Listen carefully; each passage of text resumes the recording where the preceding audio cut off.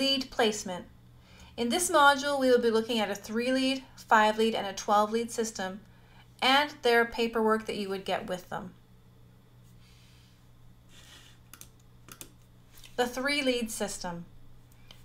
Notice how I've got the heart positioned in the chest here, and this is to highlight the information we've covered in our anatomy and physiology section. This is influencing why we put the leads where we do. We have our white lead, which goes to the right upper chest, and it sits just under the clavicle and in the soft tissue space. The black lead, which sits in the left upper chest, again, just under the clavicle in the soft tissue space. And then the red lead, which sits at the lower part of the ribs or just under the ribs. Now we have a saying to help us remember our placement, and that is white to the right and smoke over fire. Now you'll notice this triangle. This is Einthoven's triangle. If we go back to that history lesson we had on ECGs, he was able to identify that this 3-lead placement will actually give us many views of the heart. Particularly, we're going to be looking at lead 2, and we'll come back to this paperwork and the leads that we're going to see in a few minutes. Now if we're doing a 5-lead system, you'll notice that our white, our black, and our red are still in the same positions under the clavicle in the soft tissue space. So this is right arm, left leg.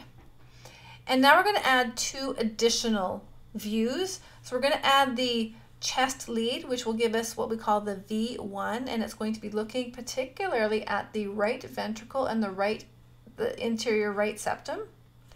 And then the right leg limb, which is green. And so the saying for here is snow over grass.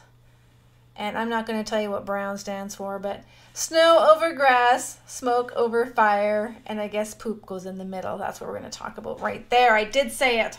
Okay. Now, if we're looking at a 12-lead, everything changes on the chest. These are our cardiac leads, or our chest leads. V1, remember in the last one, I'm going to come back a slide, this brown lead in the center, which is sitting in that 4th intercostal space on the right side of the sternum, is looking at the right ventricle and the right septum. That's known as V1. So now here we have our V1. It's in that 4th intercostal space, and it is on the right side of the sternum. It's going to be looking at the right side of the heart. V2 also looks at the right ventricle and septum. So these two are pairs, but this one is going to sit on the left side of the sternum. V3 and V4, so we're now moving down. If you position V4 at the mid-clavicular line in the 5th intercostal space, that's where you put V4. And then V3 is going to go between V2 and V4. So we often place V1, V2, 4th intercostals, V4 at the 5th intercostal midclavicular, plant V3 in between. Now V3 and V4 are going to be focusing on the apex of the heart and the anterior surface of the left ventricle. V6 then goes in that mid-axillary line at the 5th, 6th intercostal space, and then V5 goes in between V4 and V6. V5 and V6 are looking at the left ventricle and looking in towards the septum. Now in addition to this, so these are our 6 cardiac leads, you would then put 4 additional leads on your patient. You would have a right arm and a left arm, and they can go anywhere on the arm between shoulder to wrist as long as they're at the same position on both arms. And then you would put one on the right leg and the left leg, and those would also go at the same level. So whether it's the calf, or usually it's about mid-calf we put them, but anywhere between the knee and the ankle. When we print out a picture of our 3-lead or our 5-lead, we're going to get this picture right here. You'll notice it says lead 2 here. You can select a different lead on your machine, but lead 2 again, we use that because it has an overall picture of the heart's electrical conduction, and it creates the highest voltage for all of our waveforms as they leave this baseline. Anything that goes up or down is considered a waveform, and so lead 2 gives us the highest voltage.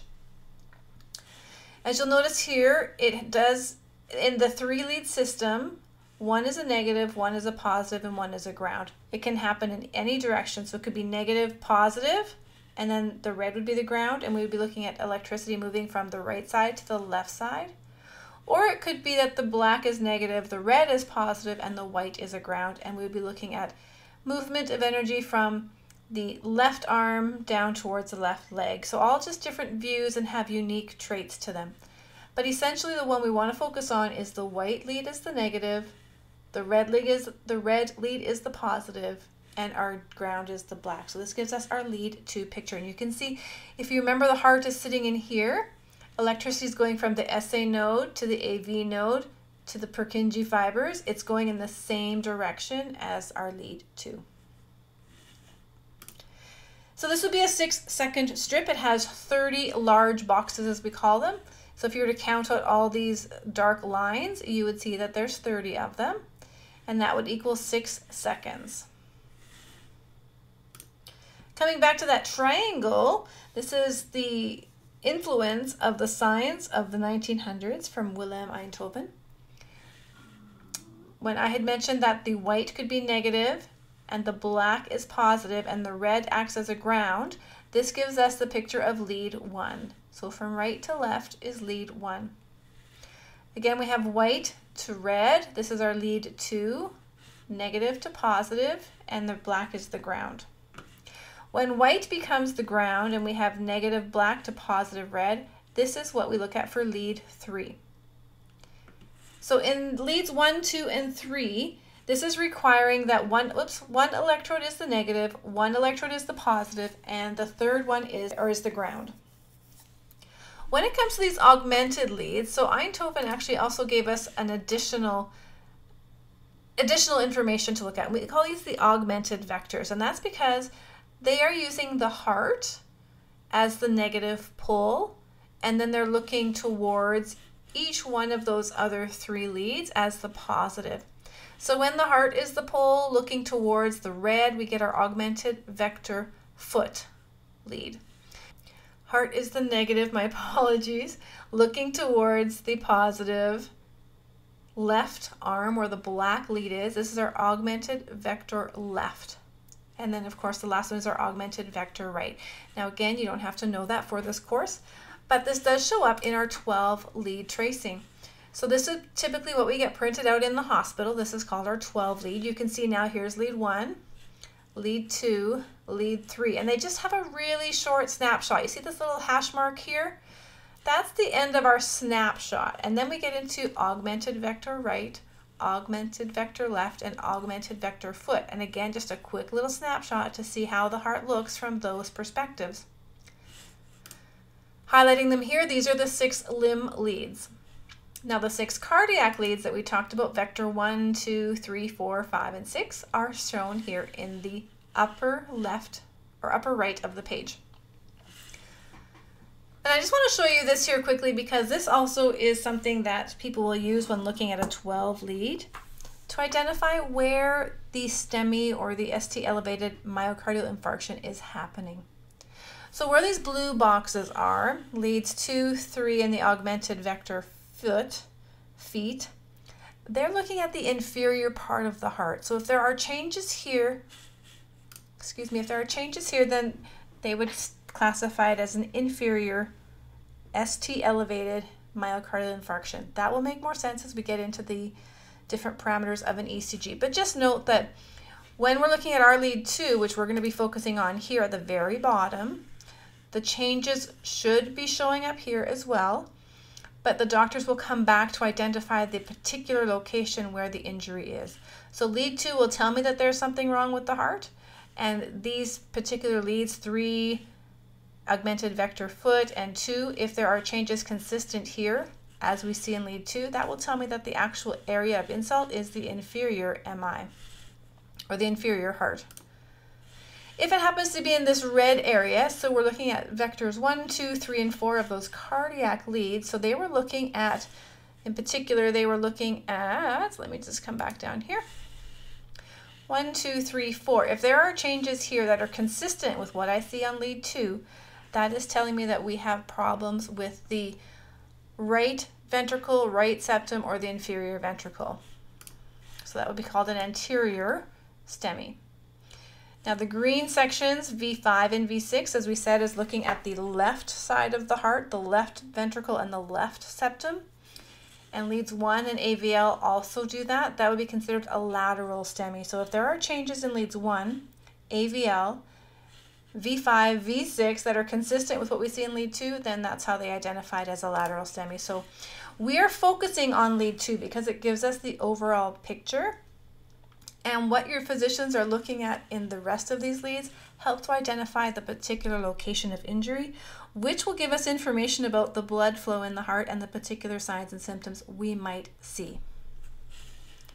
Now here's what I want to just highlight before we move on to looking at waveforms and intervals, and that is that computers can be wrong as well. ECG machines provide us with an analysis of each waveform, and this is known as the computer intelligence. But they are not always correct, which is why we need to know what we are looking for and complete our own evaluation of the waveforms. The most common interpretation that is likely to be incorrect is atrial fibrillation.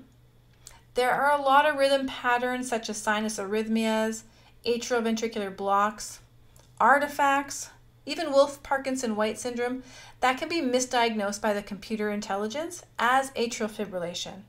So as you can imagine, it is important that we identify the correct rhythm, because let me tell you about this story. 60-year-old female, she comes in, she's been falling, and she just says that she's really not feeling well and she's kind of lightheaded. So we order an ECG. This is one of those things we want to see. Is the heart the reason that this patient is falling? Could it be related to cardiac output? The ECG is done and it diagnoses atrial fibrillation. Atrial fibrillation usually is treated with anticoagulants. So patient is started on anticoagulants and 24 hours later develops blood in the stool. We call that melena. The anticoagulation therapy was held, and upon review, they looked a little closer at this ECG. They identified that it was not atrial fibrillation, but rather there was a irregular pattern that was consistent with sinus arrhythmia. We will be looking at that shortly. But just to highlight some of those features here, you can see that these red arrows are pointing to a positive, upright, half-rounded image on the ECG, and this is known as our P wave. So the fact that there are P waves visible would negate, and that they are round and upright would negate an atrial fibrillation diagnosis. In addition, what they noticed is that this blue mark, so between this R wave and this R wave, it's the same as the R waves over here, and then the red line here between these two QRS complexes is the same measurement as here. So this is a pattern that's consistent with changes that happen when we inhale and exhale. So we're going to look at sinus arrhythmia shortly, as I mentioned. But this would not be treated with anticoagulants. And that is the key thing here I want you to pick up on, is that because the computer may give a diagnosis, I do not want you to focus on that diagnosis. In fact, I want you to consider that wrong until you prove it right. So look at that as a challenge. It says it's atrial fib, but I don't believe it until I do my own analysis, and you're going to come down and break it all down. So that's what we're going to look at next, is what are the normal waveforms and the intervals that I need to be looking for to determine if my ECG is normal or abnormal.